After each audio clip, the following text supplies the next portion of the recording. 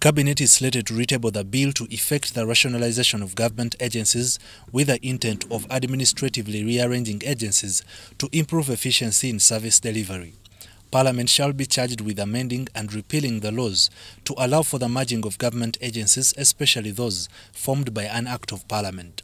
And the cost of administration also was getting higher and higher. So in an effort to cut down the costs of administration, the move intends to eliminate duplication of roles and ensure agencies are accommodated into their mother ministries without affecting the status of service delivery. The intention is to bring back, say, NADS into Agriculture Ministry. It can be a department. Yes, eventually some people might, in the arrangement, there are those positions, say you will find the ministry has a procurement officer, NADS has a procurement officer. For some of those positions, some people may not fit into the new arrangement. But the discussion was those who failed to fit in the new arrangement should be posted elsewhere within the government, especially those common cadre positions. The Minister for ICT and National Guidance stated that some parallel institutions in government will not be considered in this phase of rearrangement.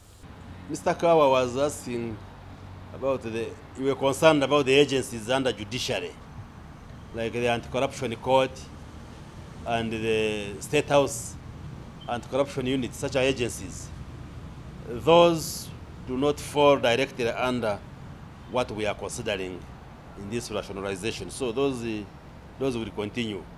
On the other hand, the government plans to relocate persons in Bududa and Elgon areas where they have suffered the consequences of floods and landslides to safe areas free from natural calamities. We took a decision that each family, starting with the Bududa area, will be given 2 acres of land and 10 million shillings. We also have an organization called Give Directly. I think they also offered to provide 7 million shillings. But this advice goes to the rest of the country, where people are settled on the mountain slopes, like the Greater Gwenzori, in the Greater Chigezi.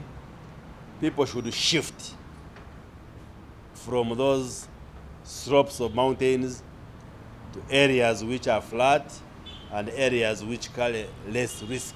As students return to school, government has reiterated that only licensed and authorized schools are permitted to reopen.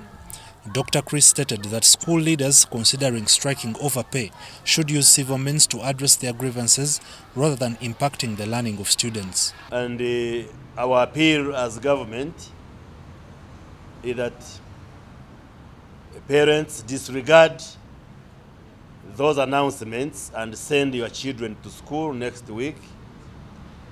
Teachers report to school and teach normally. He maintains that government will enhance public servants' remuneration, including teachers, in a phased manner. Ivan Kaahwa, UBC News.